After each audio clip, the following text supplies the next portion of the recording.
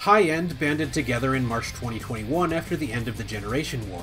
Their colors are white, red, and gold, and they're made up of tough guys and workhorses. But oh, High-End. They're such a sad sack team. Nobody they try to recruit wants to join them, they keep losing members, and they keep losing big matches, so it's kind of a running joke now.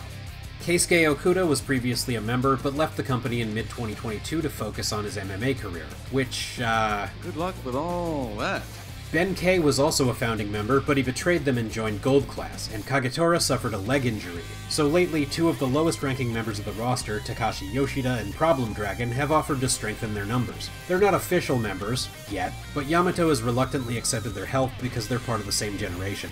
High-End are mostly a babyface team, but they take on all challengers. But unless they do some heavy recruiting, this video might move to the archives pretty soon.